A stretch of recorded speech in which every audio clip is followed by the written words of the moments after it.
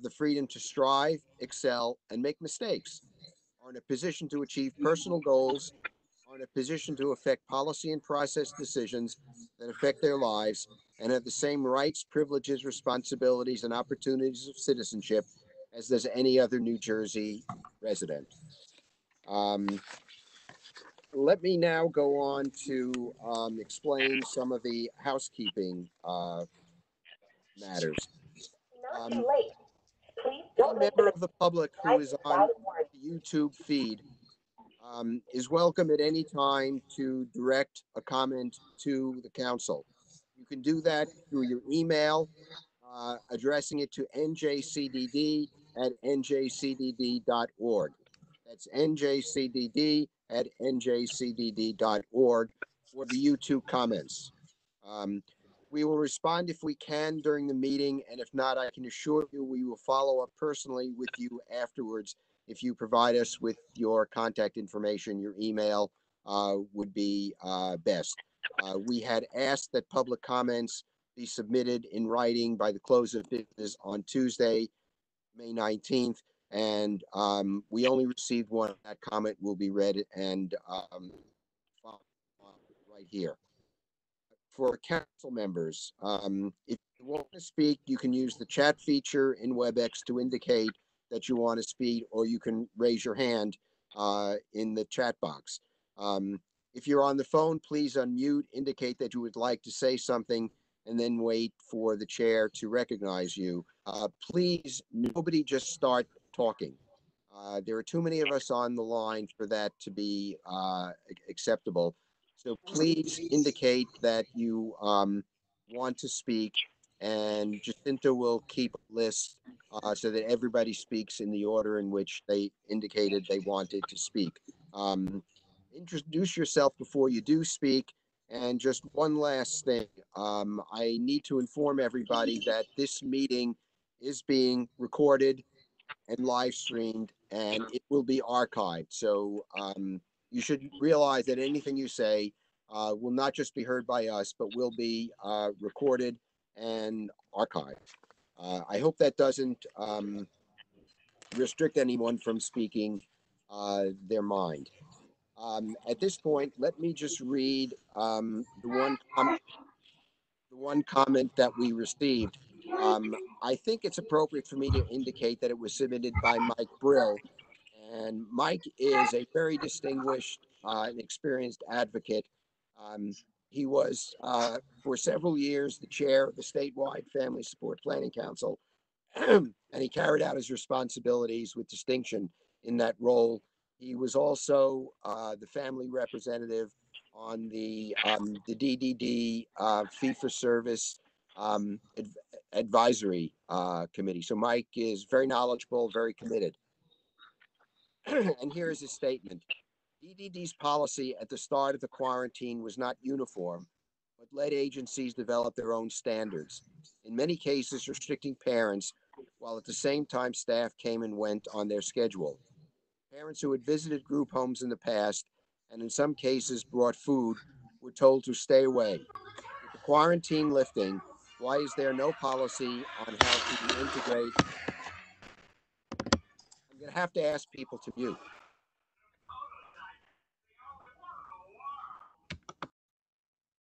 Thank you.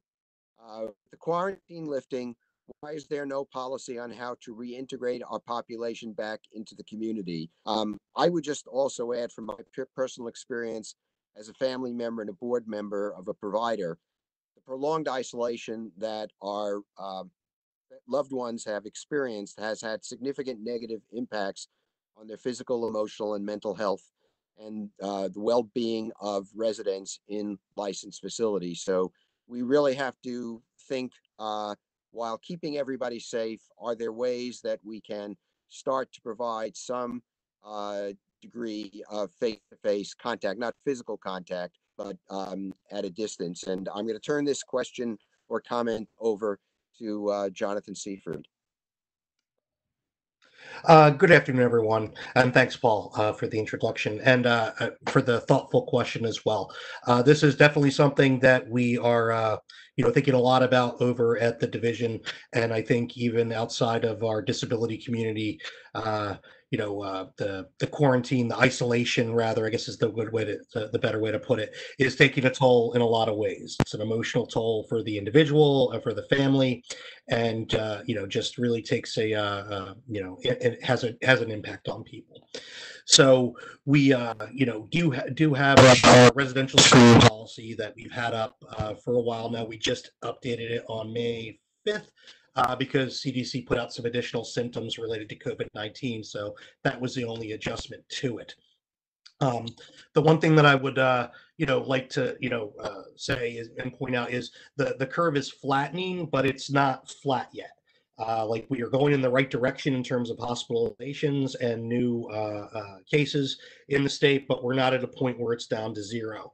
So I think while it's challenging and creates anxiety even for me in my personal life, not seeing it, being able to see family members, it could be very easy to have things go backwards in that direction. So I would ask for people to be patient as they have been and continue to think in that vein. There are ways around, connecting virtually with individuals. If that's not happening at all, it could happen to a better, it could happen on a different frequency. The other thing to recognize is it's also the other individuals in the home as well. I know it's nobody's thinking about one person, but it's the staff and the other residents of the home that are looking to be protected from. As it was at the start, visits in terms of like critical medical or behavioral have never been banned. It's really more routine kind of visits, sorts of a thing. And we would encourage in families to contact their agency and talk about how things can be done. We had a webinar this morning, and I talked about this topic. And one of the suggestions that I made was, talk to the agency. We are encouraging residential providers to, get clients out. Like parks are reopening. If they're, take clients out to get some fresh air, go for a walk around the block, go to a park, walk around for a period of time, whatever it would be, making sure that they're keeping in context social distancing, the health of the individual, and making sure that the planning team's a part of that, because there could be some families that are not comfortable with going out at this point in time. And one suggestion that I had made was if the clients are going to a park, and Paul before the webinar was saying even outside of the group home, like if there could be kind of a social distancing kind of a get together sort of a thing. To talk with the agency and see how that could be put together. And if an agency is being unreasonable, please let us know. Contact the division and we can see what we can do. The one thing that I do think is important to take into account is if the team gets together and the family part of that gets together and has a suspicion or feels that it could actually be a negative impact on the individual. In other words, it's great to see each other, but if the not being able to hug somebody and sit right next to them, so on and so forth, could actually be a negative experience for the individual, and maybe they react in a way that that isn't working out, that just be taken in consideration, because we don't also want to make the circumstance more challenging for the individual and the family and the staff, and make that interaction one that's not a positive one. So recognizing that things are moving forward, we're learning more about the virus every day as a state and a nation, and that our normal is going to look different moving forward. We do have to think critically about how we can do this and make sure that we're not negatively impacting individuals and families. I think it's a struggle, on many levels, of that balance between making sure an individual and their peers and the staff are safe, and the family, and balancing all that with the mental health of everyone involved. So it's a very good question. It deserves conversation. And it's something that we're certainly talking with agencies about how we can look at things differently. So thank you.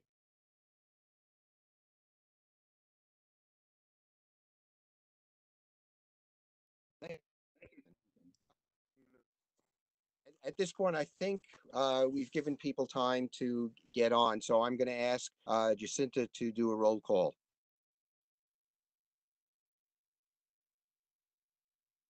Jacinta? You're muted. Sorry, it takes my computer time to Okay. unmute. Okay, so as Ellie Byra okay. Got it. Okay, has joined the meeting.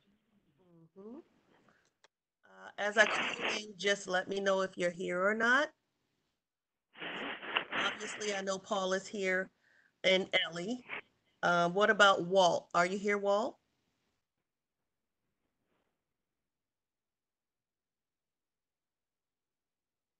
I saw Walt before. I am going to. I'm here. Thank you. Take it off the mute. Andrew? I'm here. Okay, Tara? She wasn't sure if she was able to make it. Tara told me that she would try to come in for about an hour. She didn't think she could stay for 2 hours, so I suggested that she come in for the committee reports and Mercedes report. Okay, thank you. Todd Emmons?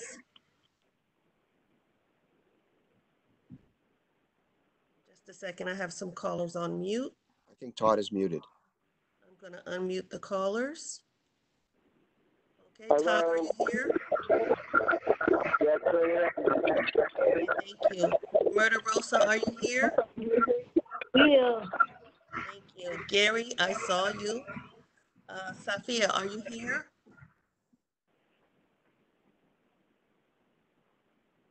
Kevin Nunez? Here. Thank you. Helen Steinberg? Okay, I'm here, but I'm going to go on mute again. Thank you. Dalzell? I'm here. Peg Kinsell? Here. Thank you. Gwen Orlowski?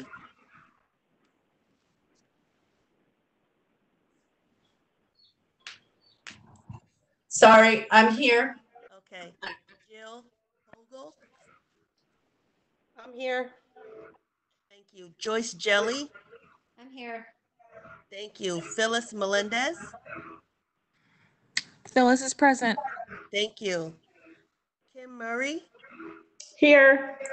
Thank you. Jacqueline Moskowitz?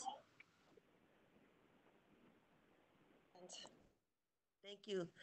Karen Carroll, I know, is here, and Jonathan Seafried is here. How about Sarah Aziz?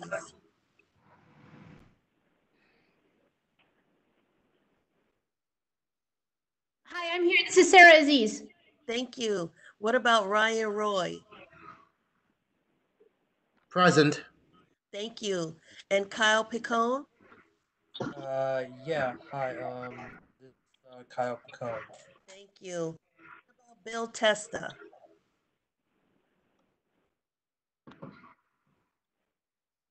Okay. And Mercedes Witowski? Here. Jody Fox? Here. Thank you. Denny Todd? Present. Thank you. Frank Latham? Here. Thank you. Kyoko Coco?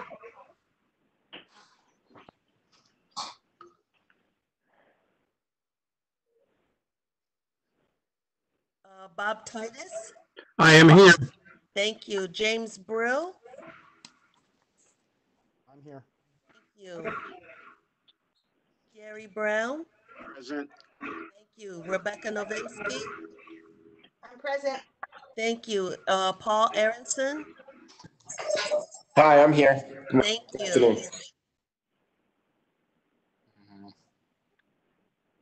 I believe that's all I have.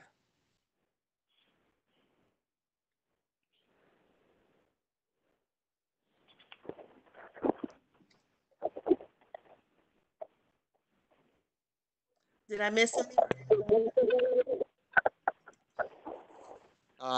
Sorry, I was muted. I'm going to start with the executive committee report and then go to the other reports. I have to ask people to mute. Okay. I am pleased to report that the executive committee has been active throughout this period. We have been meeting online Here. every 2 weeks.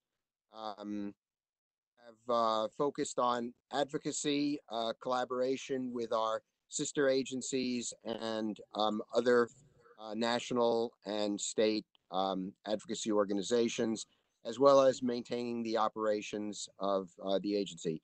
Our executive director will elaborate on these things given the time. I'm going to try to be as brief as possible.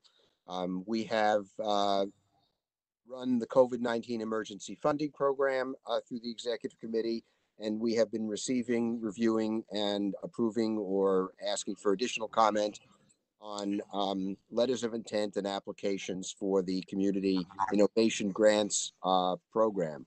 The staff has got out the annual report this week, the People and Families magazine. We have completed 2 wonderful grant programs from the Bach Center and I guess what's now Bank Street and Columbia University in collaboration on the oral care. And what's wonderful about that is that there are a whole host of follow-on activities that they will engage on, and that can be engaged and that can be continued within New Jersey. We had 2 wonderful oral care summits. We had the support of Jennifer Lang Jacobs, the new director of DMOS, the Division of Medical Assistance and Health Services for Medicaid. And at the second one, she had all 5 of the HMOs, and she basically explained to them what the expectations of Medicaid was. And we will be following up on that.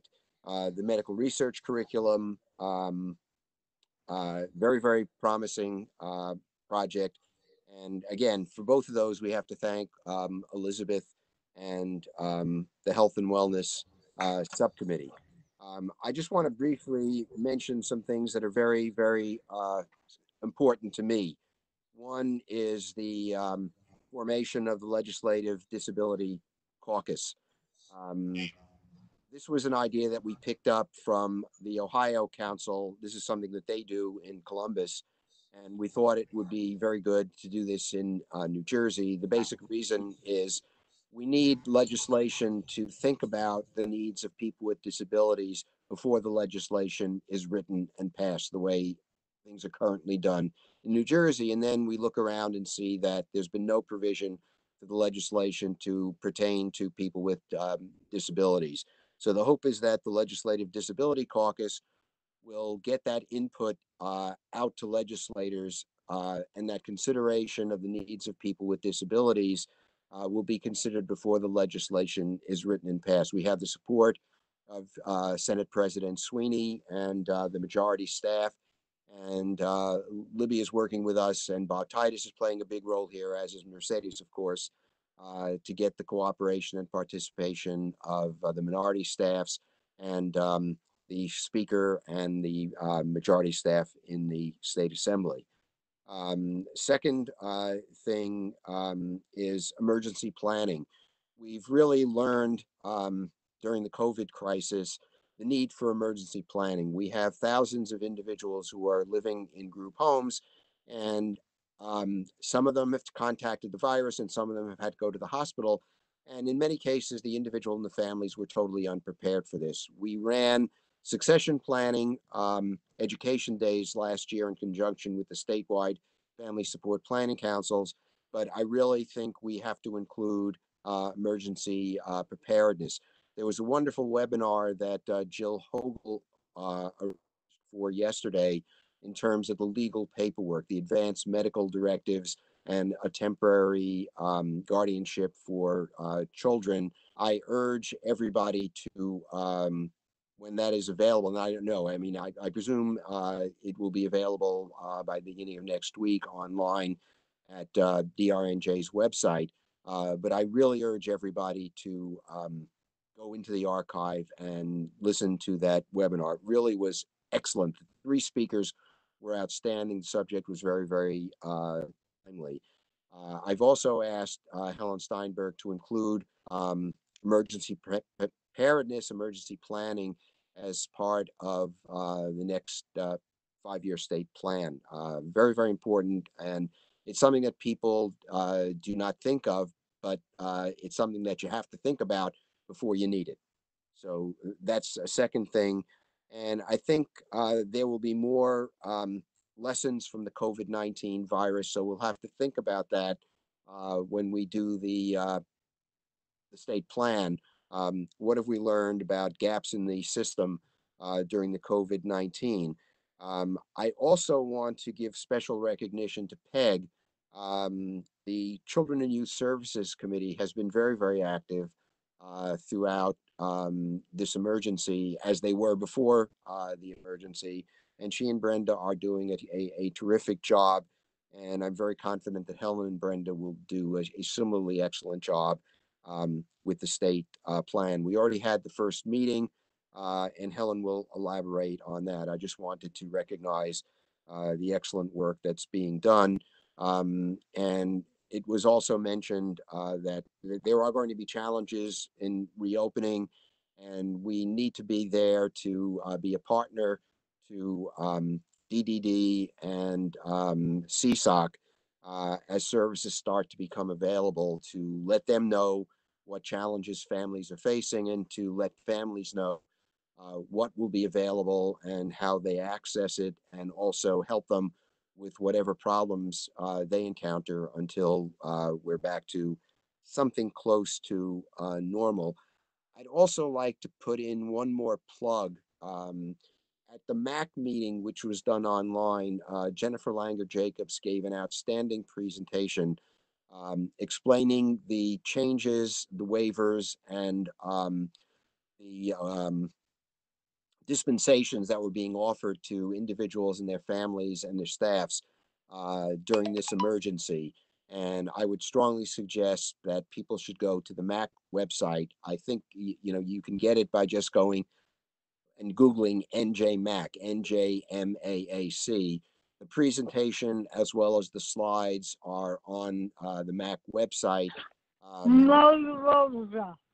And I Has left the really meeting. urge you to see, what a wonderful job Jennifer is doing, and how much Medicaid is doing to help individuals during this emergency period.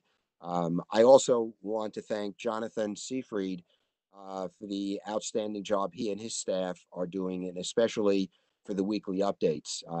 I said earlier that it was wonderful to see his face after 2 months, but it was also great on a weekly basis and very reassuring to hear his voice and letting everybody know that DDD is aware of what's going on, aware of the challenges and families and individuals are facing, and is doing their best to modify the system where possible, to converse with Washington, to try to get waivers where possible, but to do the best that can be done to help our families and their providers. So hats off to you, Jonathan. Thank you for everything that you've been doing. And let me turn it over to our next speaker, Ellie Byra, the chair of the policy committee.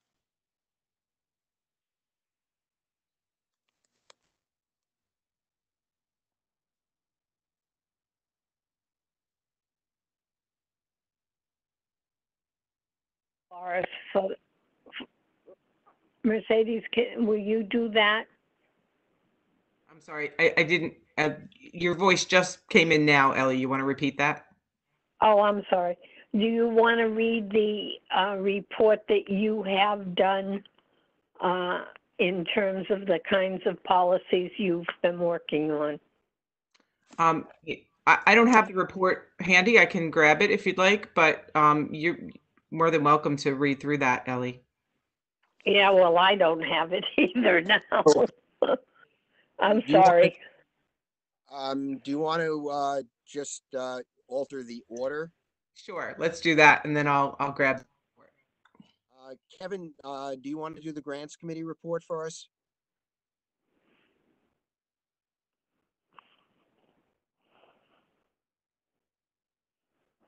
Hello? Can you hear me? Hi, Kevin. Hi, how you doing? Thank you. I am Kevin Nunes, the vice chair of the council, also the chair of the grants committee. We've been really busy the last month or so. Well, 2 months rather, I should say. Um, the last 2 months, I should say. Um, like Paul mentioned, we set up an emergency grant fund to help people and families um, cope with this horrific pandemic. The biggest thing we did was we set up this emergency fund to help people and families.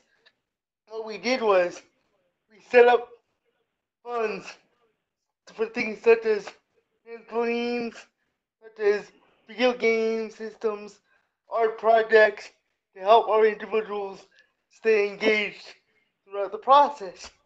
And the biggest thing we did was we collaborated with the ARC of New Jersey on this project. Um, it was a contract modification that was ending. So what we did was we didn't have to create a new contract.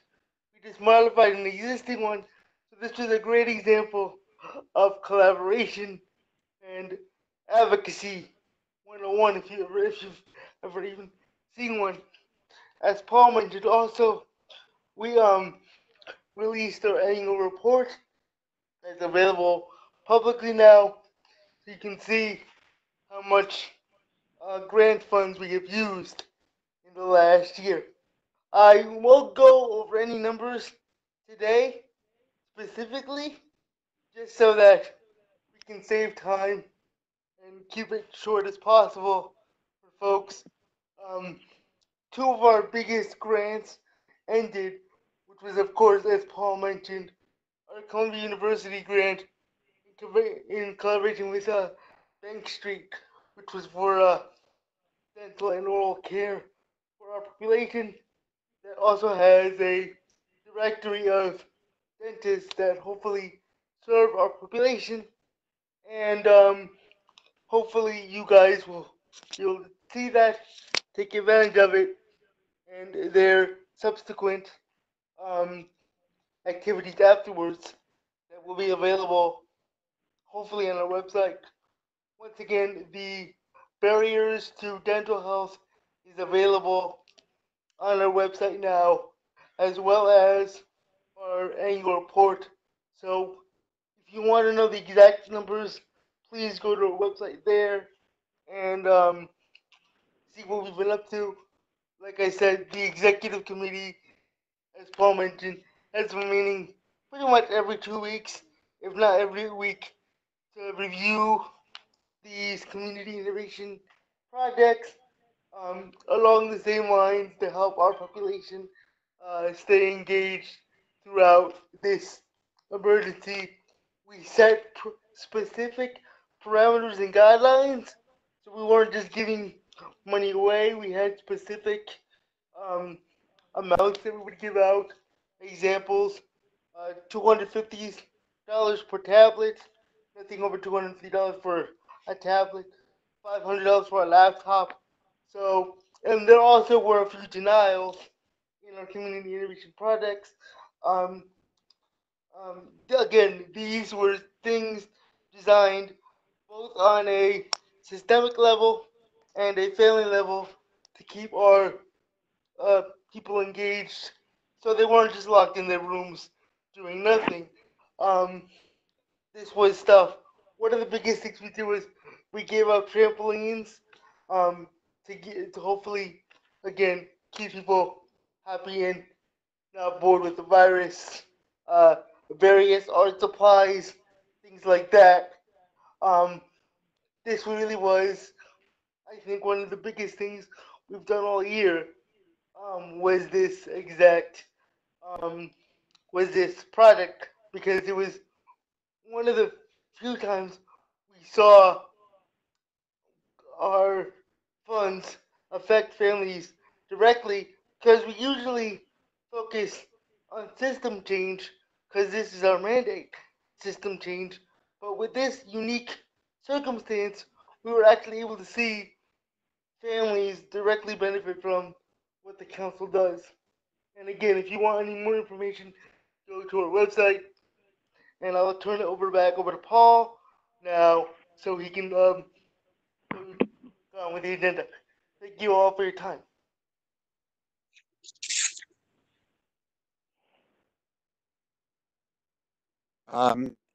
Ellie, do you have Yes. the report now? I have it. Okay. The outbreak of the COVID-19 in March has transformed the advocacy of efforts of DD Council and the IDD community in New Jersey and nationwide. As the pandemic spread, efforts to respond legislatively were largely undertaken at the federal level. The National Association of Councils on Developmental Disabilities, in its role as national advocate, has been at the table in input and the provision of information. The DD Council attends weekly national virtual meetings to provide comments and questions. Collaboration has intensified substantially.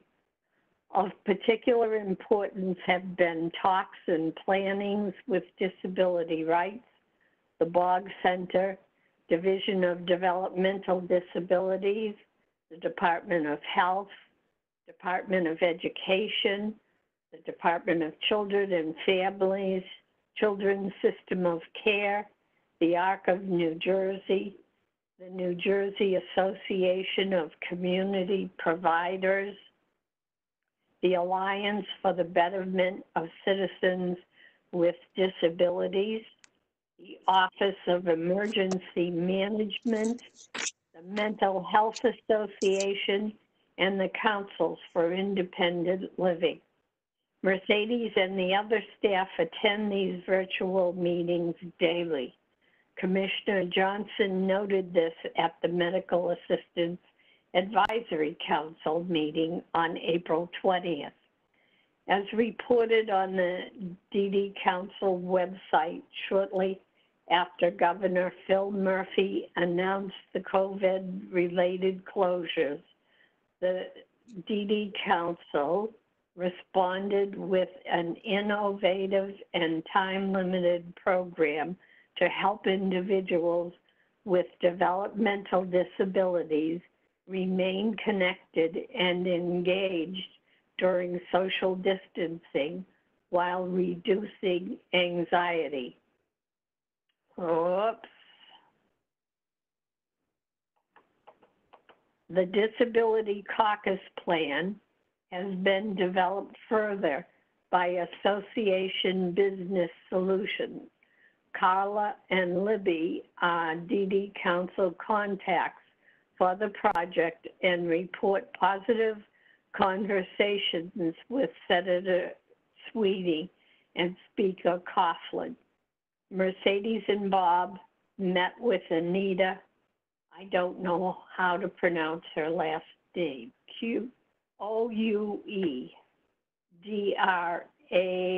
Ouedraogo of the Assembly Majority Office on April 17th, and she expressed support and enthusiasm for the Disability Caucus.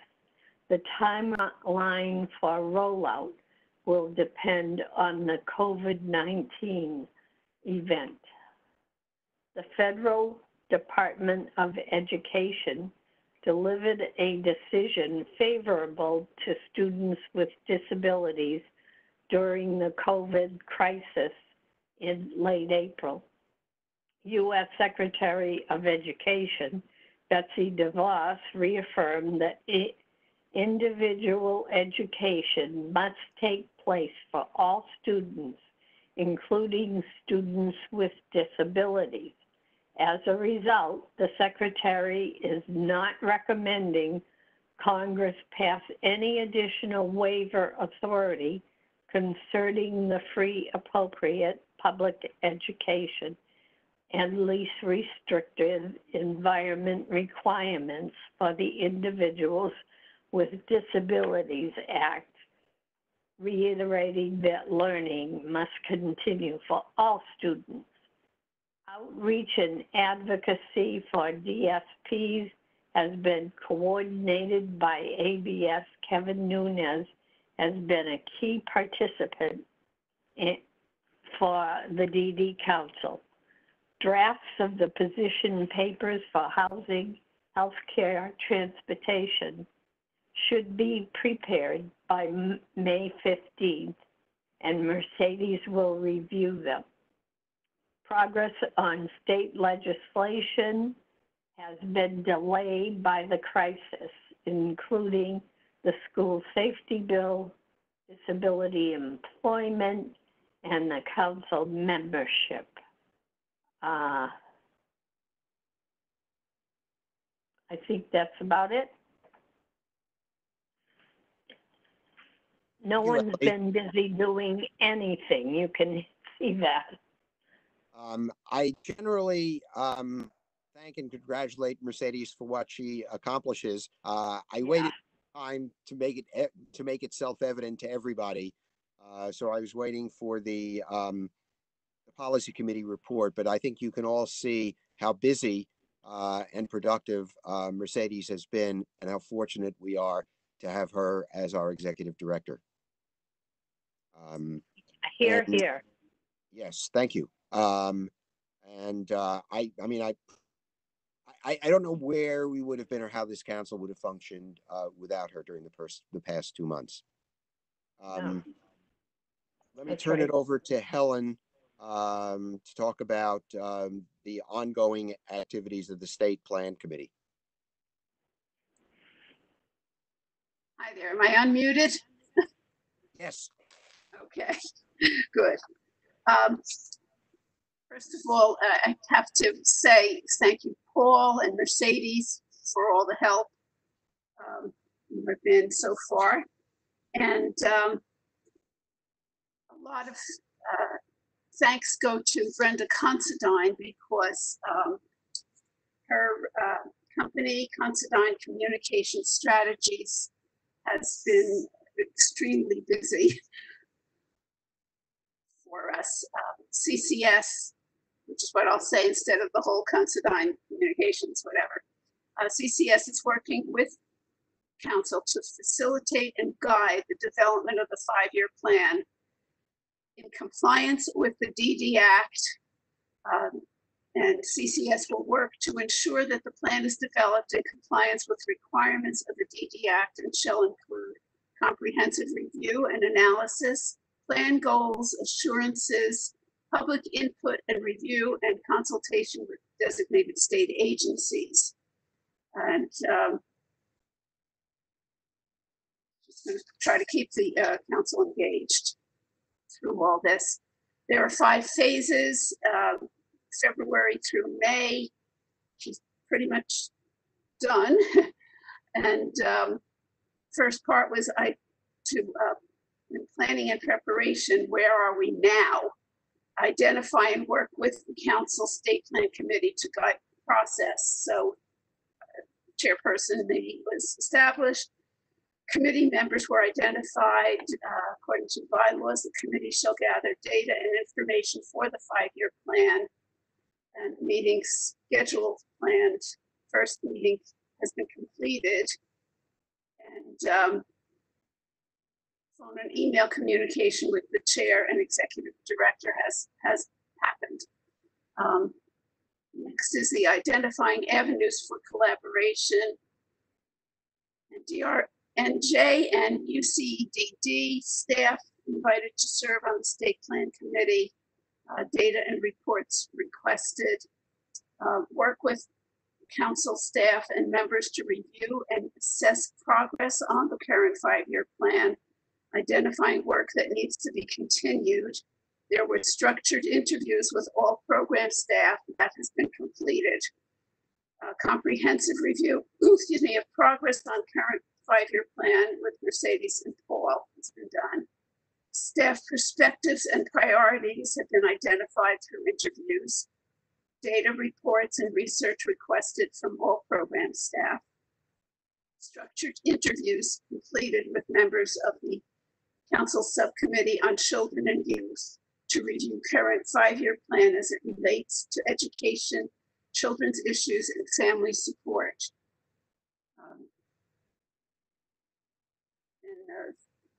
Review other states' 5-year state plans, which have been done, and their planning processes to identify practices or strategies that might be considered in New Jersey. And review other state plans for strategies for public input during the COVID-19 era.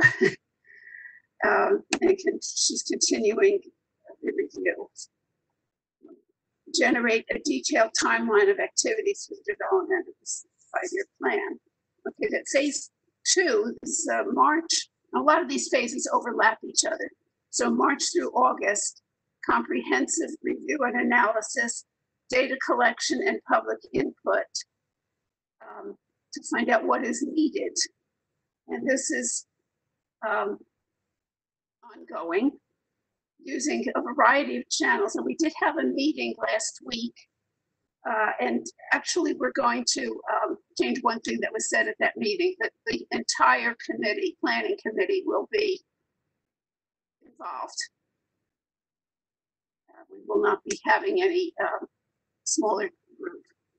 But anyway, using a variety of channels and through a review of qualitative and quantitative data from publicly available sources, describe I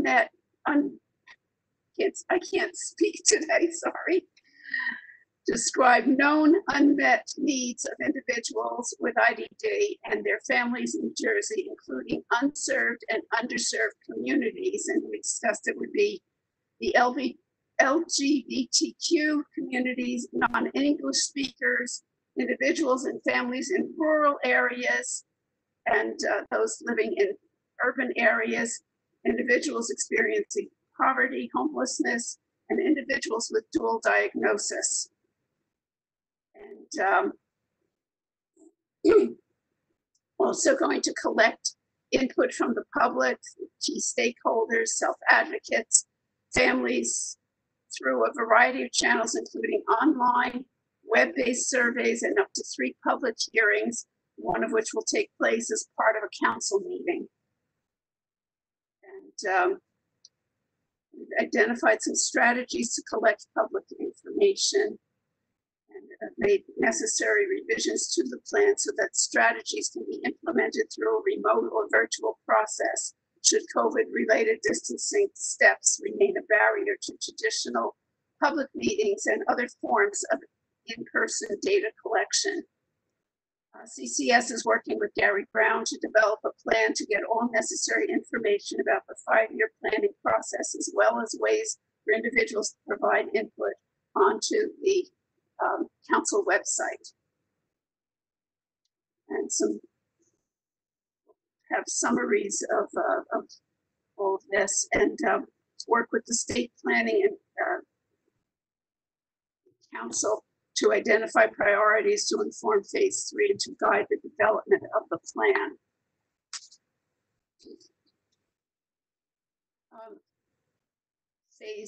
I think that was phase 2.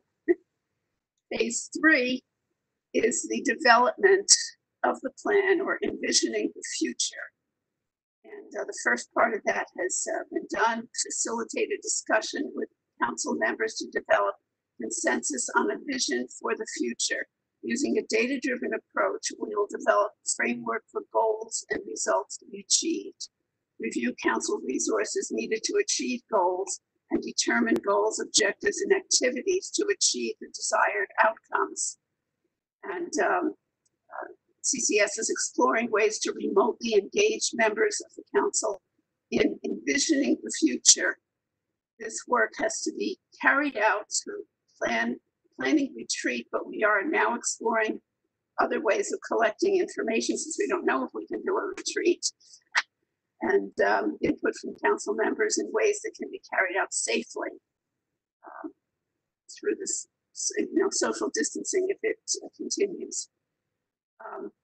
During this phase, phase 3, which is May through November, we're going to develop evaluation plan and budget, develop assurances in accordance with the DD Act, Section 124, develop logic model, determine activities for plan development.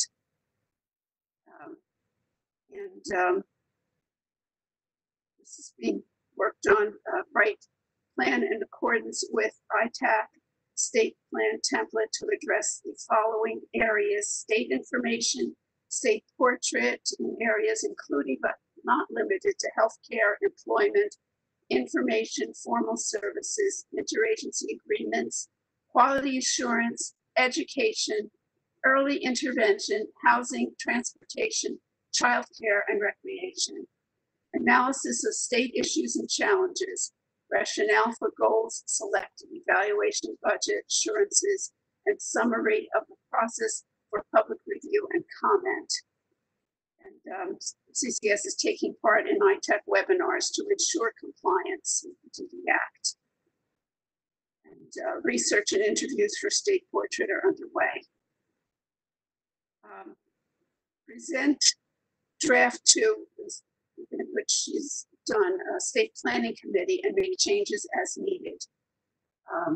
By late summer, CCS expects to have the draft plan ready for state planning committee of the council to review and approve, and then present to the full council for a vote.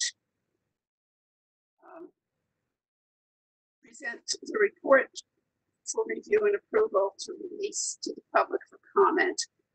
By late fall of 2020, CCS expects to have the draft plan ready for public review. Fall and winter, we will be carrying out steps to get public input on the draft. November this year through March will be public comment period, and CCS will make the report available to the public for review on the website, on the council website. And using a variety of channels, actively solicit feedback on the draft plan from families, consumers, and other stakeholders. In collaboration with the council staff, work to ensure public comment process is in compliance with state and federal rules.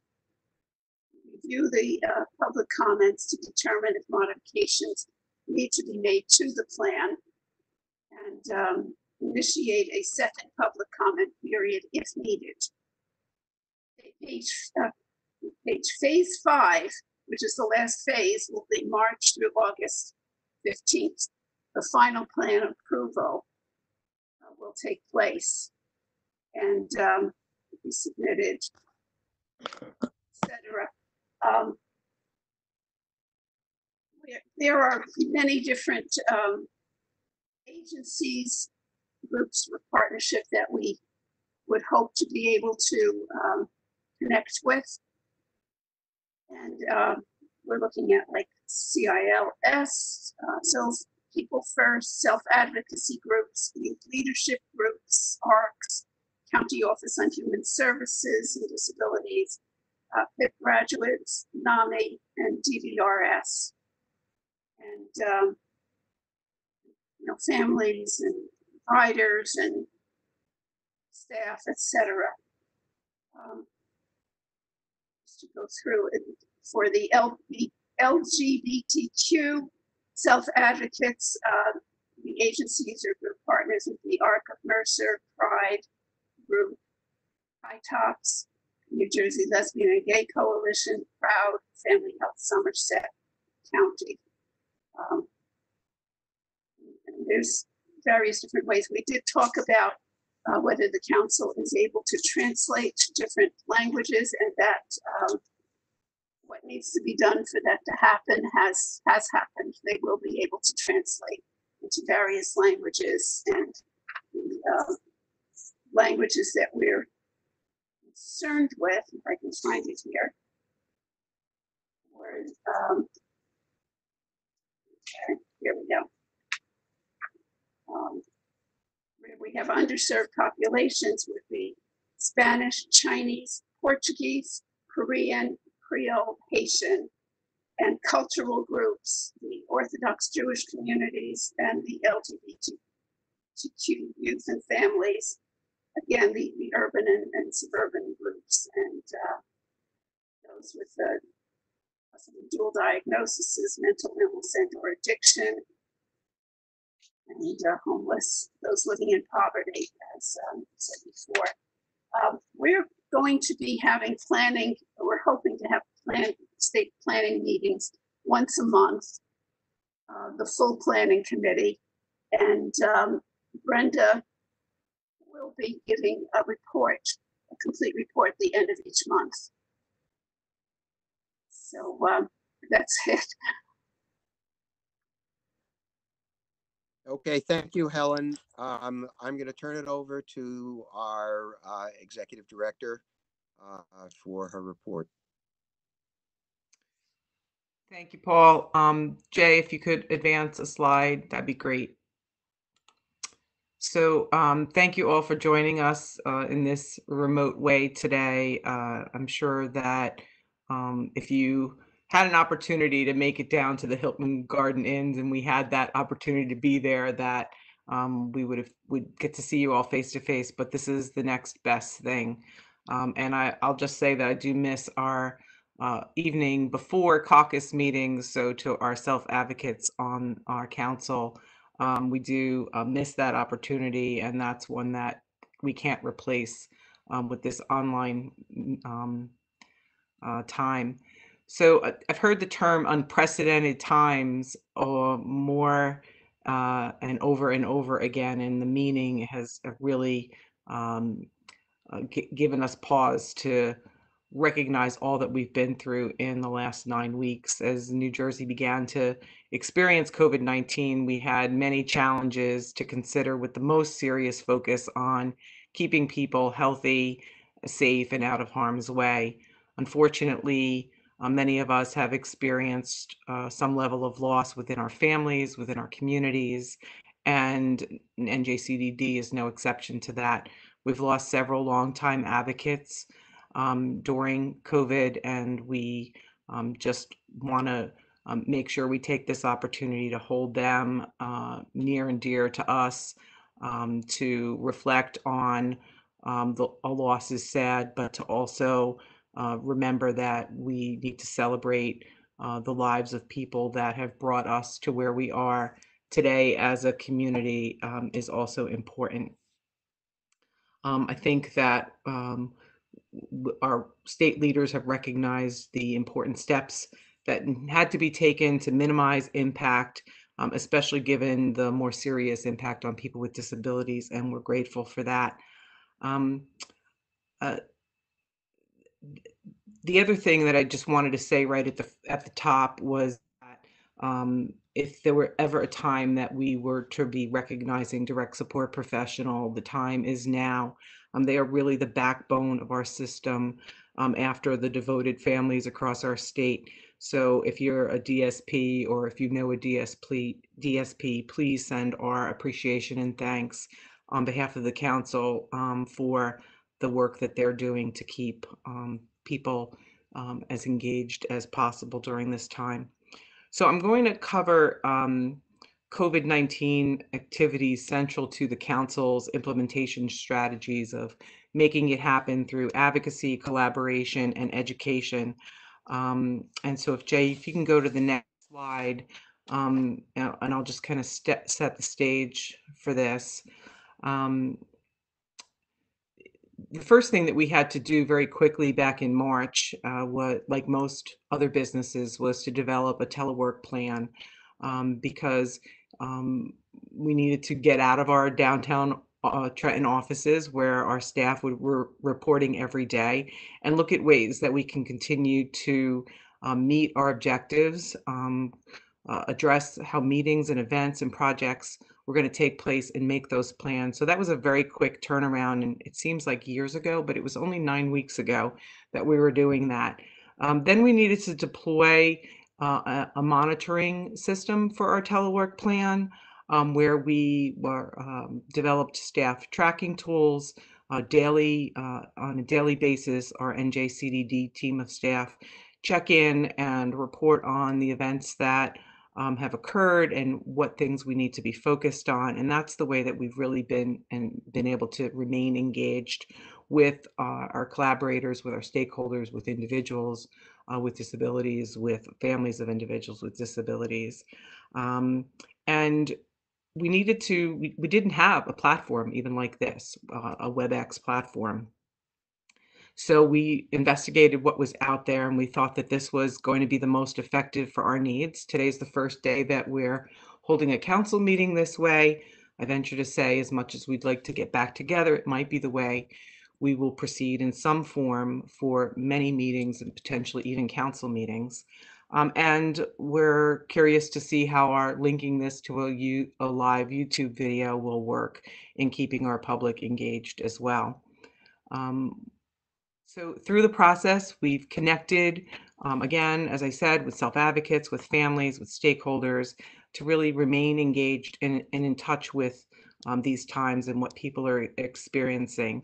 And that's just not enough, because at the same time, we're also looking at the ways that we have to monitor changes. Things are happening every day. Changes are taking place every day. And this landscape is certainly causing us and pushing us to ensure that we continue to keep a pulse on what people are experiencing. Next slide. So I'll go through the 3 ways in which we make it happen, and those are advocate, collaborate, and educate. Up on your slide right now, for those of you who can't see, I will read off some of this. We've advocated in multiple levels in multiple ways. And 2 important to the health of individuals have been in a policy that the state Department of Health distributed on the allocation of critical care resources. We did that in partnership with the DD Act partners, the Council of Disability Rights New Jersey, and the Boggs Center on Developmental Disabilities, and the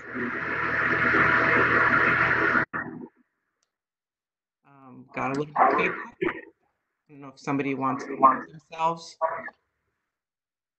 And with our ombudsman, we had an interesting mix here, because it wasn't just at this policy that disability issues were at the forefront, but also we were able to have conversations with AARP, with the long-term care ombudsman, Lori Brewer, with others, including the Deputy Chief of Staff, Deborah Kronovaca, and the Department of Health Commissioner, Judy Persicelli. We were able to address conversations around the allocation of critical care resources, and perhaps the discrimination or the ways in which people with disabilities may not be treated appropriately if critical care resources were limited during the increase of patients hospitalized with COVID. That advocacy also spilled over into what the council took on front and center around hospital visitation and the need for the hospital visitation policy to allow for visitors when people with disabilities had those needs for a parent, a caregiver, a paid staff to be present. So we launched a wide advocacy campaign in early April, and just a few weeks later, the State Department of Health issued its first hospital visitation policy, which is on our website, and many others, and an update came out just recently last week. So we encourage you to take a look at that, make sure you continue to ask questions and weigh in on that advocacy. The other thing we needed to advocate for was we have a lot of acronyms in our field, and so we have PPP and we have PPL, and then we got PPE, personal protective equipment, and we advocated for that at both the provider level and the home level, where workers are still continuing to come into the homes of people with disabilities. We're also able to advocate with connections through the county offices of emergency management, who were compiling lists of businesses, health centers that were in need of personal protective equipment. And we're able to also make some connection with a local church who has donated 40,000 washable masks and has been distributing them throughout our community. Advocacy around testing, and now that we see the expansion of testing is a positive thing that many families, many individuals had concern about. So testing was definitely an area of advocacy. On the adult service side, we have advocated for a long time now for policies that would allow parents, spouse, and guardians to be workers for their loved ones. And we were very pleased to see early on that the Division of Developmental Disabilities relaxed the requirements and allowed for parents, spouse, and guardians as workers. We will continue to advocate that that be a policy moving forward as well. We also listened to feedback that families had around the adult service system, like day programs. It was very hard to hear when day programs closed, but protection and health and safety of our children was the first priority. And now there's conversation and advocacy around how will day programs reopen, how will people remain safe in situations that involve more congregate settings like a day program, policies from residential providers around their practices for safety and family visits, as we heard at the top of the hour regarding the first public comment question. We've also advocated around special education and early intervention services and access to those services for our younger children with disabilities. And in our children's system of care, we've also advocated and had early conversations with Molly Green, the Assistant Commissioner at the Children's System of Care. And next Thursday, a week from today, there will be a town hall with the DDAC partners and ombudsman with Molly Green. So I would encourage anyone to share or register for that. Next slide, please. So the advocacy, as Ellie mentioned in her report at the national level, I do participate in weekly calls with the National Association of Councils on Developmental Disabilities, and Bob and I have participated in their public policy meetings as well. The National Council is a wonderful way in which I'm able to not just share what's happening here in New Jersey, but to gather other critical information and understanding the federal impacts and measures taken and impact in our state and across other states. The one thing that the National Association did was we got together and we formulated 4 top priorities for our national associations to focus on and put in recommendations for some enhanced funding to states, which it looks like now we have about $10 million that we're waiting to see how it will be allocated. But the 4 areas I'll briefly describe. One was on bridging the digital divide or the technical divide. We see way too many people who have not been able to access technology in order to remain connected. The second was on being able to look at assistance that caregivers need, both paid and unpaid, and specifically around the areas of PPE. We were very unprepared for that across the country. The third is looking at emergency communications and how much communication that's out there is not in plain language. It's not easily available for people with disabilities to understand or their families, and not being available in multiple languages has also become a national concern. And the fourth concern, and these were really not in any particular order, was looking at how to address the gaps in emergency planning now that we've been through this pandemic, and how can we as councils across our country and the territories look at ways to address those gaps in what we've learned as a result of COVID. Back at the state level, We have been engaged in conversations around how the state of New Jersey has applied for Medicaid waivers, the approval of the 1135K waiver initially, and hopefully soon approval of another waiver that has allowed for flexibilities in the way Medicaid services are being delivered, and also relaxes some of the requirements in order to best meet the needs of folks. So we've been contributing to what those needs are and asking the state to include in its waiver applications ways in which services can be delivered most effectively. NJ Gained is another group that the council has participated. Denny in our office has participated for many years, and this is called the Group for Access and Integration of Needs in Emergencies and Disasters, and it acts as an advisory board to the New Jersey Office of Emergency Management and the New Jersey Office of Homeland Security and Preparedness regarding issues affecting people with access and functional needs before, during, and after a crisis. And this group used to meet monthly, they now meet weekly, and you hear over and over again on these calls that most of what this group has dealt with in the past have been in Superstorm Sandy, for example, and other natural disasters that have caused, intense, quick reaction. And in this case, this is very prolonged and very different than what the NJ Gain group has had to work on in the past. The way in which we have, I believe, helped and assisted is in providing information and linking the county offices of emergency management to those PPE needs across our state. And also Gary has been participating with a few of the county offices of emergency management where we could drive donations specifically to counties for distribution, not globally, but specific to providers of individuals with disabilities.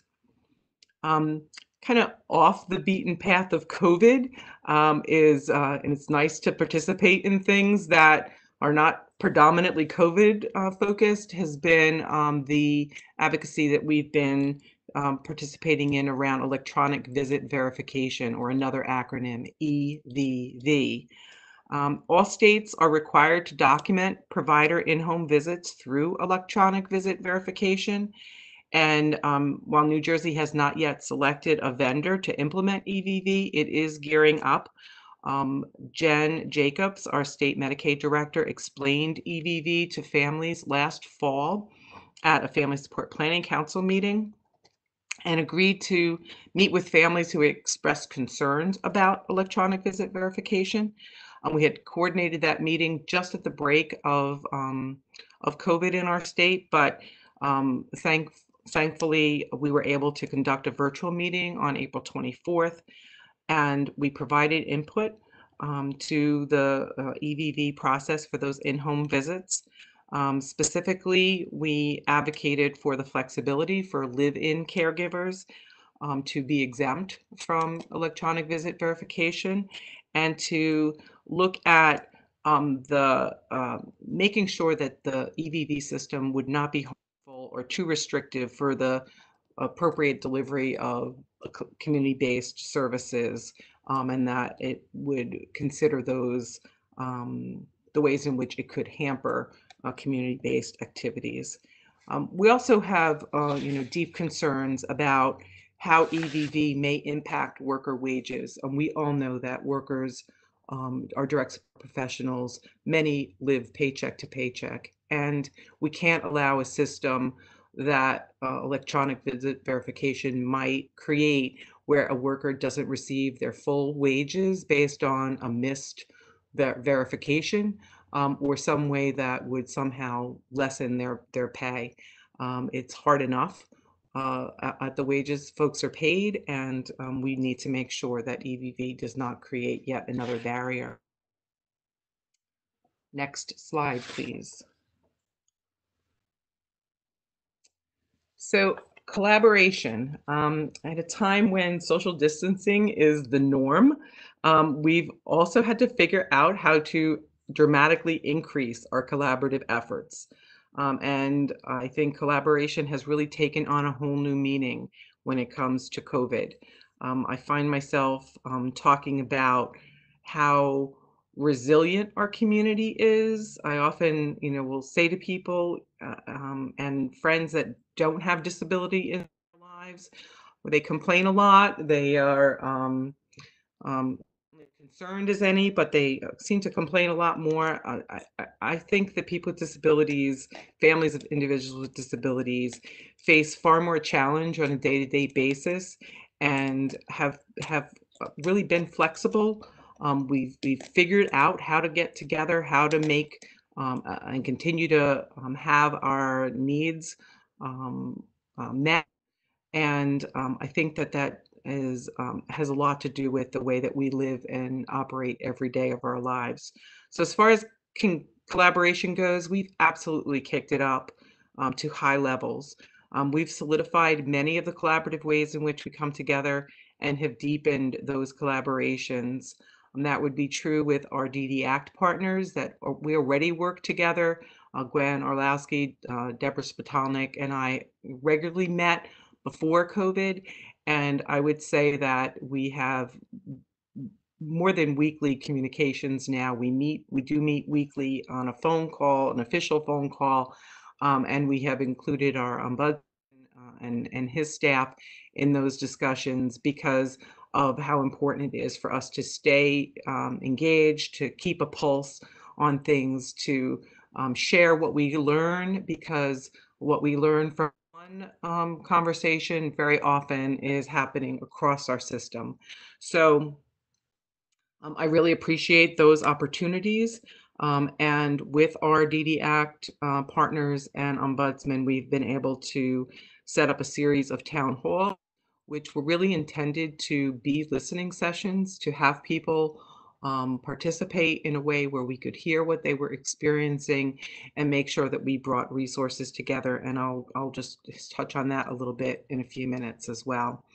We've also collaborated and really I've looked to SPAN and thank you, Peg, for being, always having information available for us to make sure that our parents of children in special education have the information that they need. We also participate in, I participate in calls with the ARC of New Jersey, with the New Jersey Association of Community Providers, and the Alliance for Betterment of Citizens with Disabilities on a frequent basis to, again, bring information to each other and figure out ways that we can approach advocacy collectively. I'm very pleased with additional communication that we've had with the Centers for Independent Living, and I see that being another area of further collaboration, as well as Autism New Jersey. And I'm sorry if I've left any out, but the last 9 weeks have been pretty intense, and I went through at least 2 notebooks of notes to make sure that I could bring you the most current information today. So we're in sync. I was a band my daughter used to like. I don't even know if they do much anymore, but we're in sync. We must say that. Next slide, please, Jay. And then there's the collaboration, and I could have gone in either order with this, but the collaboration with the state partners and state agencies has really also, as I think Emerald Lagasse used to say, kick it up a notch. We definitely have kicked it up as well. We are very pleased with a newly formed Disability Action Committee that Deborah Konovalka and Paul Aronson have been instrumental in seeing come to light, which is gearing up some amazing advocates across our state to focus on immediate, short-term, and long-term recommendations. I must say the only disappointing part of this Disability Action Committee is that until we make disability part of every discussion, we'll always have to be working harder from the sidelines to keep disability issues on the table. So we'll do that. We'll continue to do that, but I'd love to see the day where disability is part of the fabric of every conversation and not an add-on after policies have been written and decisions have been made. We also have I've had opportunity to work in collaboration with our Commissioner, Carol Johnson, at the Department of Human Services, with Sarah Edelman, our Deputy Commissioner. Value and appreciate the work that and relationship that we have with John Seafried, who's on our council, with Perry Neron, who is at the division, heading up the Division of Disability Services, and of course, Jen Jacobs at the Division of Medical Assistance and Health Services. We've all been working, and it's evident that that team of state partners have been working around the clock in this uncharted territory to make sure that they're doing all that they can to keep people safe and giving families and individuals the access to the resources that they need. Department of Health collaborations have taken place, as I mentioned earlier, our Department of Children and Families and Department of Ed as well. Next slide. So we, early on at COVID, we knew that we wanted to have our council website be a place where people could go if they needed information. And we were able to launch a pop-up on our website with links that we filtered that we hope provide people the information that they need when they that they have access when they need it. We also, since March 16th, we've pushed out 53 discrete communications to our email subscribers and social media followers with firsthand information on what people are looking for, and we hope that we're delivering that in a way that's been useful. The DD Act partners, as I mentioned earlier, and has hosted now 3 town halls with our ombudsman, Paul Aronson. The first 3 that were completed, the first one focusing on a general opening town hall, and then we were fortunate to have John Seafried join our second town hall. And our third town hall was with Representatives Kim Buxenbaum and Dominic Rhoda at the Department of Education, which also was well attended, and all 3 have been recorded and are available on our websites if you'd like to go back. I think I'm getting close to time, but let me just wrap up. If you could, Jay, go to the next slide. I wanted to give you a little bit of information on our emergency special funding response that we put out on March 26th. We knew that even though we had lots going on at the council, that really wasn't enough, and we wanted to make sure that early on we were able to address the needs of folks that really were having a lot more challenge with the social distancing measures and the isolation. So I'm very happy that the council moved forward through the executive committee in releasing an emergency funding opportunity for individuals with disabilities, for families of individuals with disabilities, and for qualified providers supporting those individuals. The focus of the emergency funding was to promote health and alleviate anxiety, and we did that in a way where we were allowing people to submit applications where they could access activities and items to maintain their health and connect them with families and friends. And I do have a little bit of more of a report on that than Kevin was able to share earlier. So next slide, Jay. I'll tell you that when we approached the ARC of New Jersey in a contract that we had with them, Tom Bafuto was immediately, all on board. And then I guess the ARC and their staff who were helping to manage this really didn't know what they were in for, because we had 686 applications that were processed to support over 3,000 individuals within the 2.5-week notice period. And that did close on April 15th. So there were 587 applications that were approved ultimately to support over 2,300 people.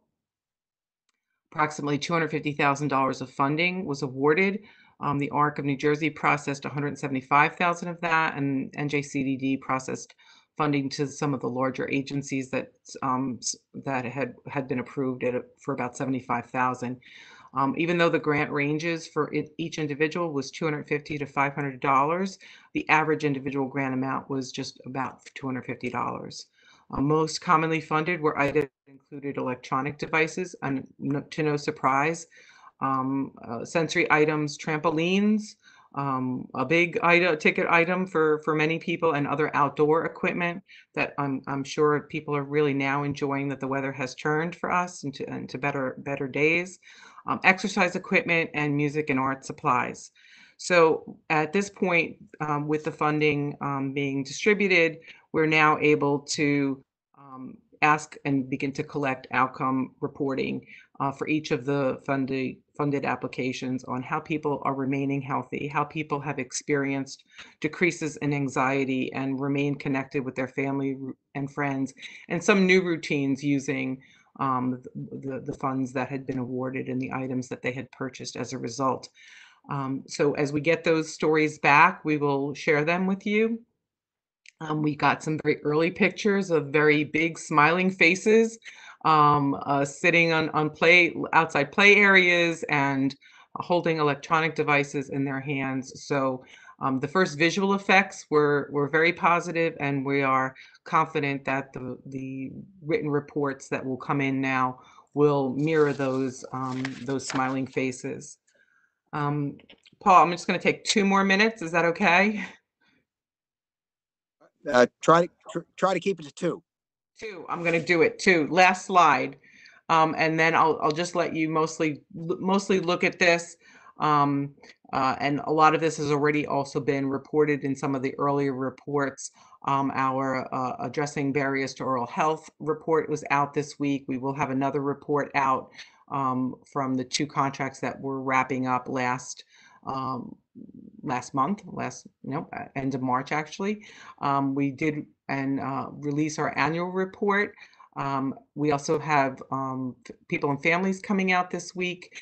Our council staff have, in this telework environment, remain connected with our People First groups, engaged with how we're going to kick up and re-enter the schools next year with our youth leadership groups, our public policy work with new position papers are being drafted.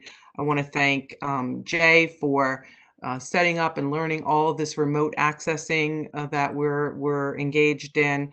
I want to thank Jody for the contracts and all the modifications that we've needed to do to make sure that the council continues to operate, meeting our current 5-year goals and objectives, and moving forward into what our next 5 years is going to shape up to be. So I'll wrap up there, Paul, because I said 2 minutes, and I know you meant it. But thank you all, and thank you all for the work that you're doing, and looking forward to hearing your reports.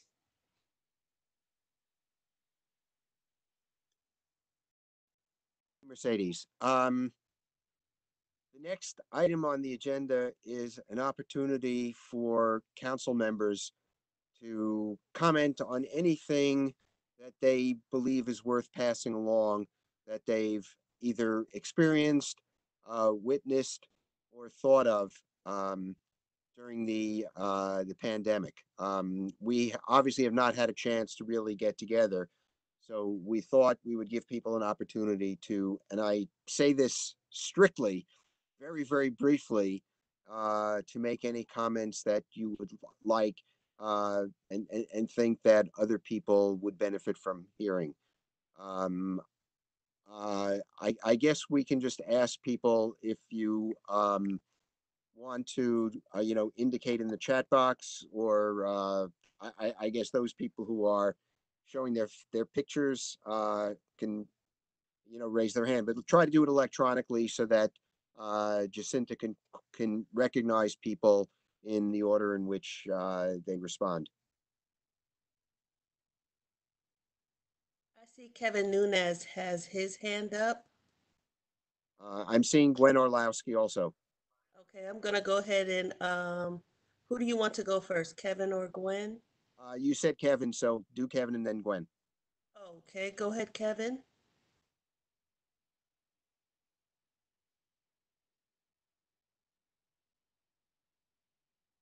I'm sorry. 2 Go months ahead, or so. Oh, sorry. I just wanted to thank everyone that for all that we've done together the last 2 months. This has truly been a good example of education, collaboration, and advocacy all in one.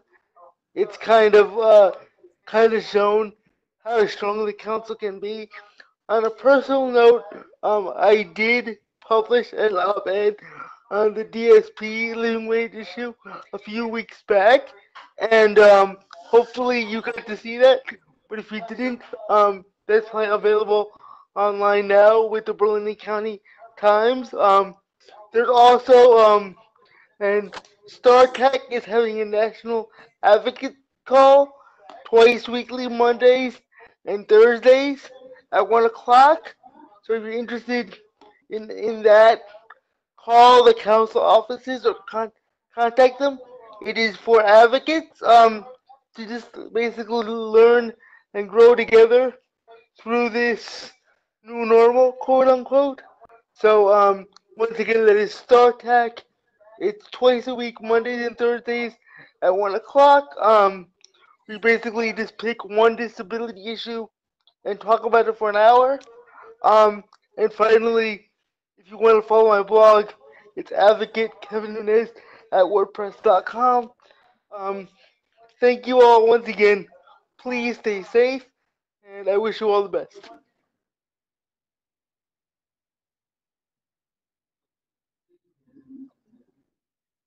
So hi, everybody. First of all, I echo a lot of what Kevin said and really just wanted to thank the council and Mercedes in particular about all that collaborative work that we've been able to do with one another since mid-March, which has, I think we'll look back on this time as some of the most professionally difficult months of our careers, but in many ways also the most rewarding for the relationships we've formed and for some of the really outstanding advocacy I think we've been able to do together. So thank you for that. And then I would just say, my mind over the last week or so is starting to turn to what comes next. How do we start to prepare now for the next year so that we don't get caught off guard again, so that we don't find ourselves, one day or 1 week doing work our typical way, and the next week the whole world has changed. And so thinking about those plans are and putting in place, formalizing some of the thoughts and work and methods that we've come up with in the last 2 months, so that to help us get us through the next year, if they are correct that we're going to see a second and maybe a third wave of this. And I'm sure we'll continue at DRNJ to be working collaboratively with the council on that in the coming year. So thank you to everyone. Thank you, Gwen. I would just hope that people recognize the range of issues that have been addressed by the council and the council staff, range of collaborations have solidified and strengthened. Just organizations I give special thanks to. Disability Rights has been just a wonderful partner for a very long time, but they've done a terrific coming up with some wonderful and I would suggest that people go to their website and go through the archives. They've had some really, really terrific one. I mentioned the one yesterday, which was really first rate and very timely. And they addressed the issues in clear, concise, understandable language. And, that's not always to lay people such as ourselves. Also, I'd like to thank the Bach Center both for their collaboration with us and for the wonderful programs that they have run, the DD Lecture Series, and a collaboration that they're doing with DDD and the council, which is just, I don't know, maybe I could ask Rebecca to comment on that because she and or Kyoko, because they've both been very much involved in that. So and just before I do that, before I turn it over to either Kyoko or Rebecca, I would just like to give credit to the ARC of New Jersey. They have also run a lot of wonderful webinars, and you should go on their website, get their calendar and their archives. Since I don't have all that much time, I'll just mention one that they did yesterday, which was the Partners in Justice. They had a wonderful speaker. She was from Manchester in England, but she had a very strong Scottish accent, delightful accent. But I have rarely encountered someone as knowledgeable on a subject as she was. And she was basically speaking about autism, and then the complications that people with severe autism have sometimes had in the legal area, where they they're misconstruing social signs that people send out to them, and people misunderstanding their view of things differently than they do.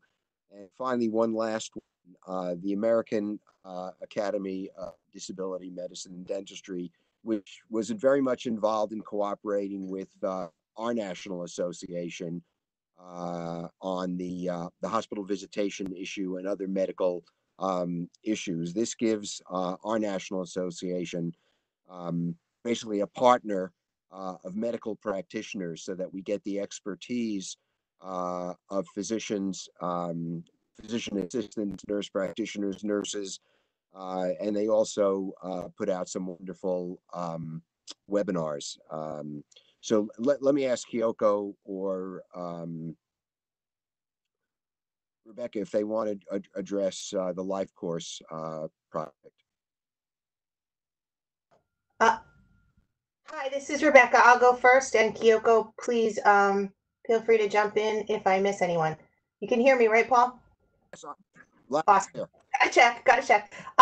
So New Jersey has joined with 19 states as a member of a national community of practice for a framework for thinking about the lives of individuals with intellectual and developmental disabilities, which is charting the life course. It's using some tools, but it's more a framework for how we think about expectations, hopes, and dreams of our loved ones, and the trajectory for their life course.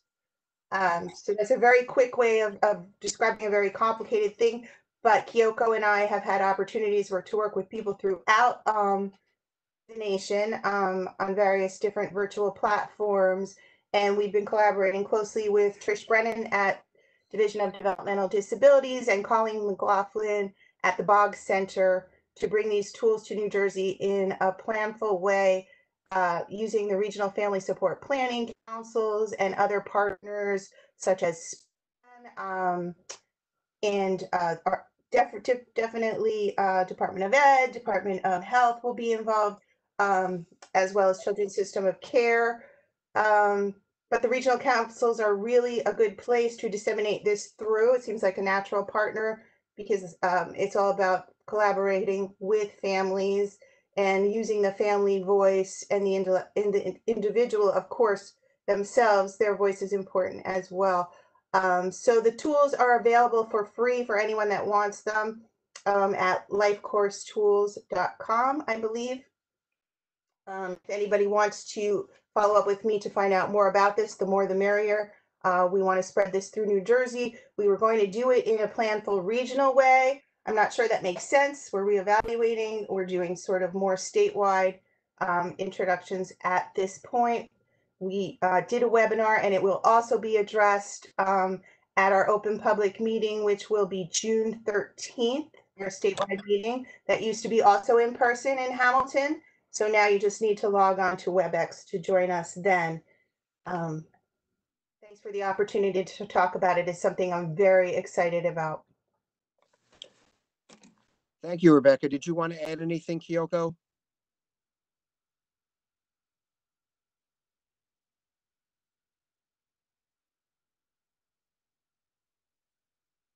Okay.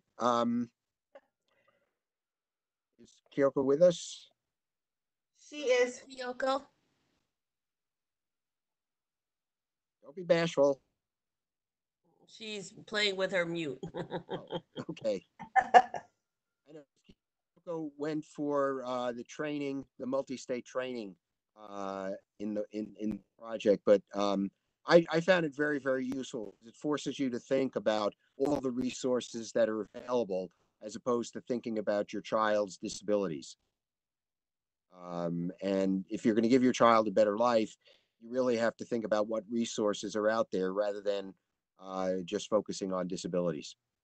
Right, and not just disability resources, but resources Yes. for all, and the community as the all is a big part of it. Yeah, because if you want your child to enjoy things that people without disabilities enjoy, you have to look at resources that are available and accessed by people who don't have disabilities. On a trajectory for that community. No, I just quickly would like to add that, while working with other states, some states are struggling to identify family leadership in the state. So we ordered. Hello? We can hear Can you. you hear me? Yes. Yes, go ahead. Hello? Yes, Kyoko, we can hear you. Can you hear me? Yes. Maybe not. Yes, you can't hear us, but we can hear you. Oh, no, she just muted.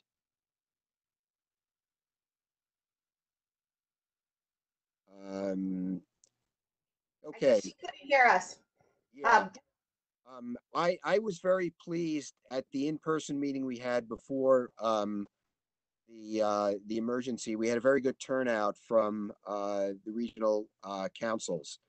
I can proudly say, especially Council 5, which had the most members as we usually do. But I think it was a very because we meet in your region, Paul. Just saying. I know, but I never say that. I always find it unnecessary to say that. Yeah, that I always have to point that out. Sorry. But I think we all felt it was a very worthwhile project, and I think Rebecca and Colleen from the Bog Center just did a wonderful job in introducing the concept to those of us who had not really been exposed to it before. So I think what Kyoko is trying to say is we're lucky in this state that we have the structure of the family leadership because she's seeing in other states. Oh, you know what? People are struggling. I think I couldn't hear myself like 20 seconds later. I apologize. Oh, you're fine now. We could hear you fine, Kyoko. We hear you fine.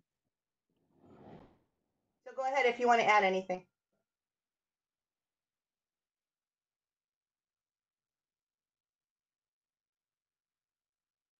So you're muted again.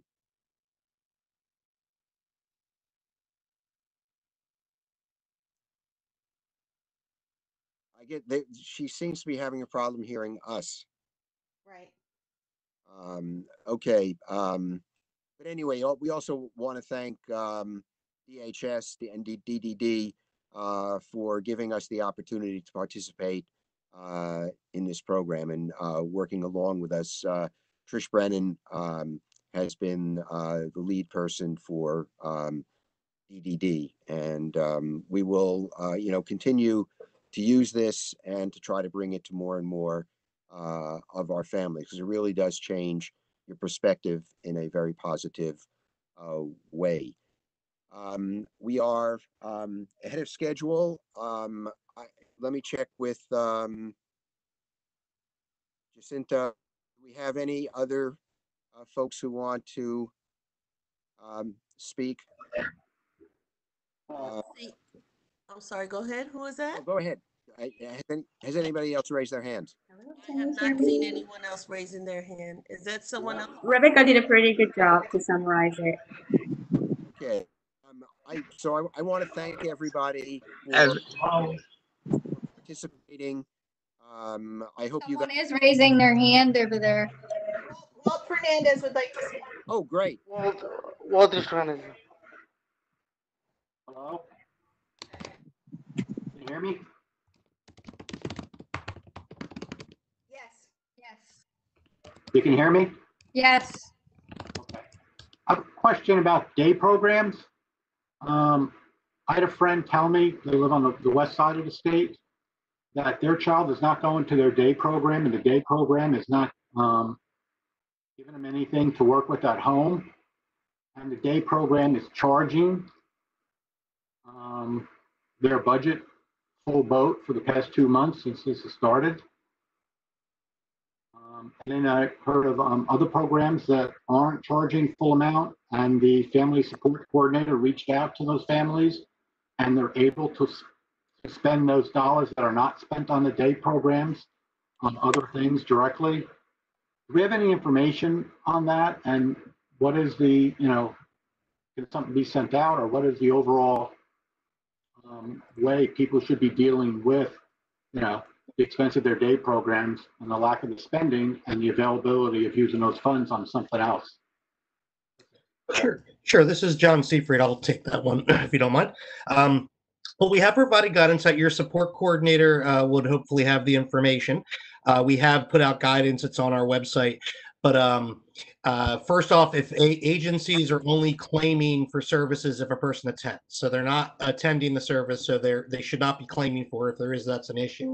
We're paying some retainer funds to maintain the day service integrity for when things get open, but they're not charging the budget. If an individual needs funds to free up to purchase services because they are home, the support coordinator can do an adjustment to the plan and basically revise it to unallocate those dollars. And then that would free up money to spend on other areas. The one thing to be careful of and just be mindful of, and we've talked about this before and are sending out another communication today to support coordinators, and I did talk about it on today's webinar, is that when purchasing services outside of the day program, because day programs are closed, make sure that the overall budget ceiling is being looked at. In other words, you want to make sure your entire year services can be funded through the budget. So you wouldn't want to front load services right now, take the day program out, burn a lot of funds on other services, and then when day programs open back up, not have money left in the budget to be able to return to the day program. But that information is out, and if your support coordinator is confused or needs some assistance, they can reach out to our support coordination unit, and we'd be more than happy to work them through it. Thank you, Jonathan. I know just from my experience, I think it's being handled reasonably well. My son is in a supervised apartment run by one agency. He's in a day program run by a different agency. And the residential agency has taken all their DSPs from their day programs and is serving people in the residential programs.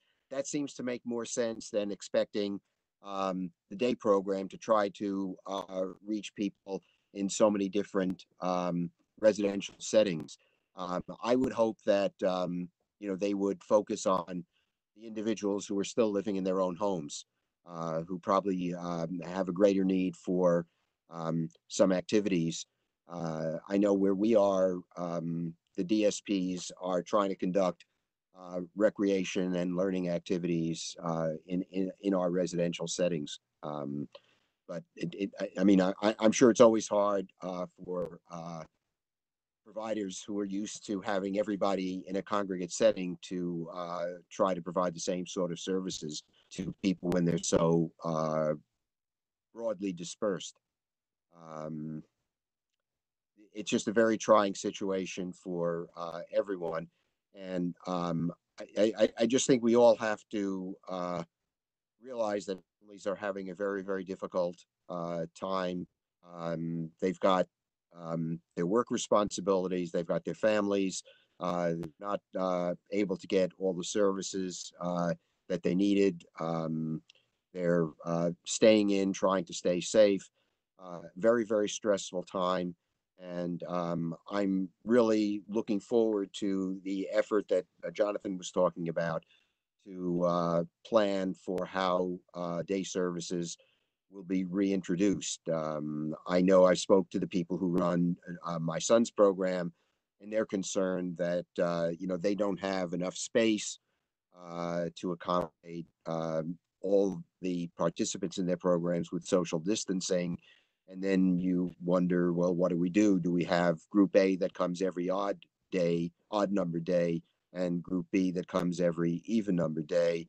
If you try to give everybody half a day, the transportation costs and transportation time become overwhelming. It might make more sense to just alternate days, but we really don't know when they'll open. So I just hope that group that Jonathan is talking about will consider all the possibilities, because when you don't know what the environment will look like, you really have to just do a lot of planning for whatever the eventuality may be. So, again, thank you, Jonathan, for coming up with that group and taking an advanced look at what the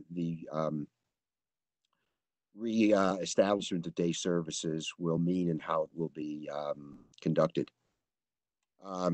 Paul, I have Yes. Ryan Roy who wants to speak, and then Sarah Aziz who wants to speak. Wonderful. As you can probably tell, I've been stalling for time, hoping that more people would raise their hands. Ryan. Hi, everybody. How are you all doing? You probably might be, being. I know you guys are not laid back in your comfort zone. I know you guys are busy working, and especially during this, unprecedented, trying times that we're dealing with right now. But at least we're home, healthy, safe. We're alive. Praise and thank the Lord, and we're really trying to get ourselves through it. I've been home since Friday, March 13th. I would love to go to a lot of, regular routines and, responsibilities I need to exercise on. But, health is really important. I got to be alive. I mean, I don't know if you guys heard, I got a new job. I got hired. That's through, a healthcare called Genesis in Widgewood. And even though my dad got, intervened, scared and worried, thinking that I would be to get myself exposed to the residents who are dealing with COVID.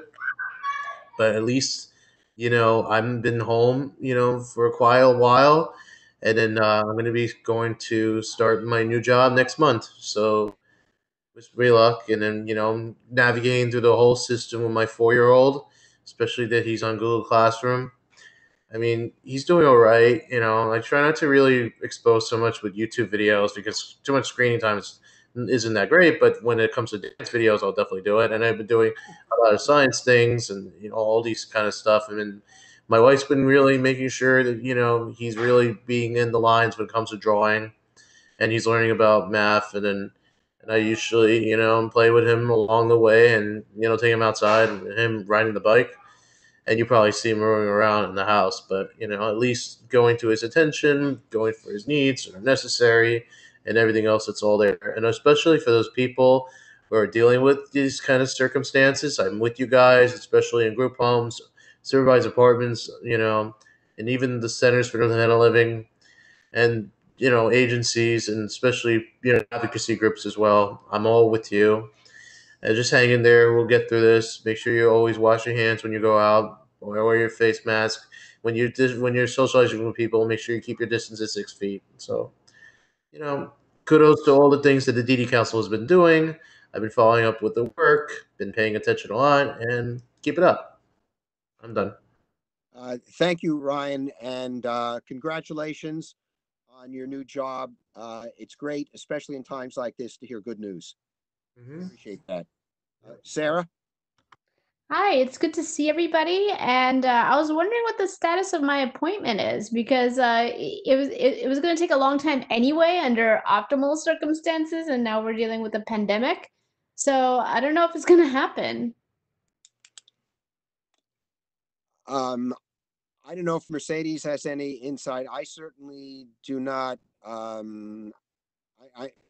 unfortunately, I suspect this is not the highest priority right now for the legislature. I mean, obviously, I am concerned. We all are concerned because of the large number of vacancies that we have on the council, and that we really need people like you and Ryan aboard. But it's very, very hard when the system is under such great stress to bring up the subject with the DHS people or the governor's office. I don't know if Mercedes has any further insight.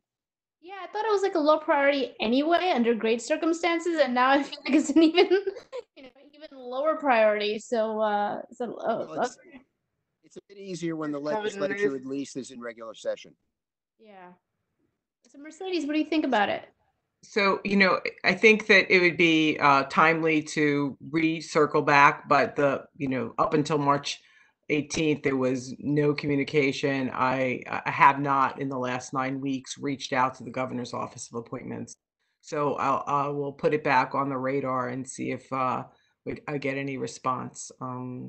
As Paul said, it's probably not the top priority, but at least to make sure they know we're still out there and you're hanging in there. Ryan, you're hanging in there. Annette, Kyle, thank you for joining us today, and maybe we'll have some answers soon. I hope This so. is Kevin Yeah, Nunez. thank you, Mercedes. You're welcome. And one thing I can guarantee you will be far Kyle. better prepared to become full confirmed members of the council than virtually the rest of us were. So Paul, we have a Paul. Can I have a moment? Can you? Yeah. Do you want to do that comment? Yeah, we have a comment on our YouTube. The Toms River Committee on Intellectual and Developmental Disabilities wanted to ask if the council has any guidance on how their municipal county committee how their municipal committee can support residents during this time, and if we require any assistance with any initiatives that we may be working on. So thank you to the Toms River Committee for that comment. Can we also refer to the regional council?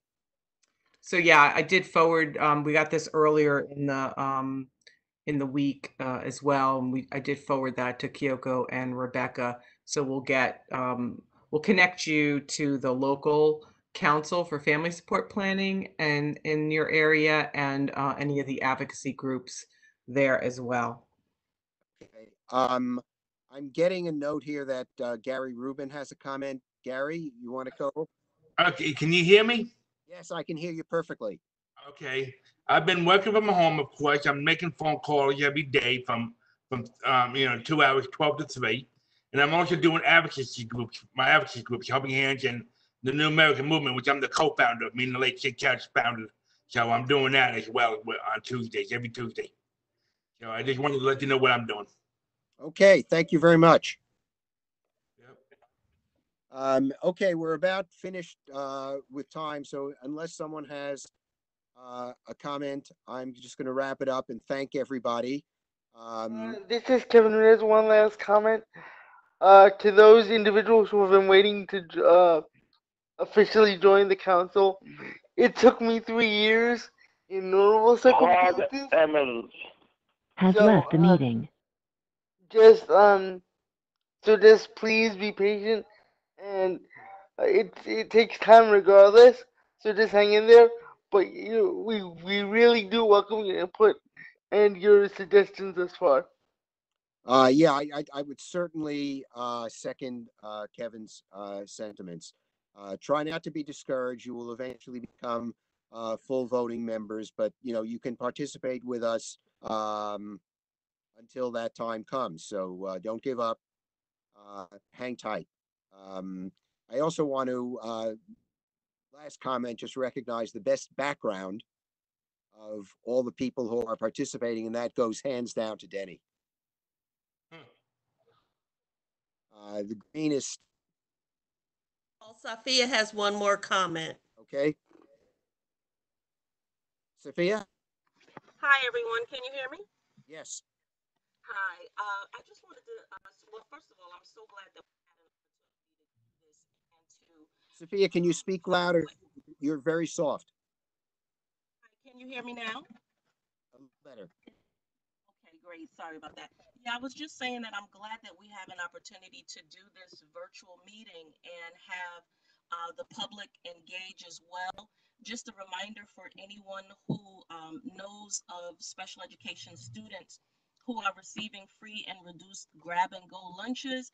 check in with the families, find out if they have access to the schools, try to get in touch with the school districts, and get involved in any way that you can to ensure that the families are able to pick up the lunches, because that's just been an ongoing challenge for many families, being able to actually get to their schools and get the breakfast and the lunches. So I just wanted to make that point in the 11th hour.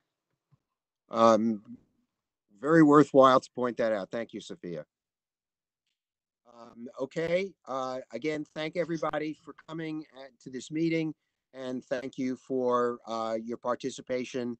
And hopefully we will one day be able to meet again in person, but if not, we'll do this again on WebEx in August. And I want to thank all the committees and subcommittees for their hard work, as well as our staff. So thank you all. Thank you. Thank you. And enjoy the long holiday weekend. Be safe, everyone. Be safe. Safe. You. Have a happy Memorial Day. Yep. Goodbye. Bye. Bye. Thank you, John. Elizabeth? Has left the meeting. Bye all. Ellie Byra? Has left the meeting.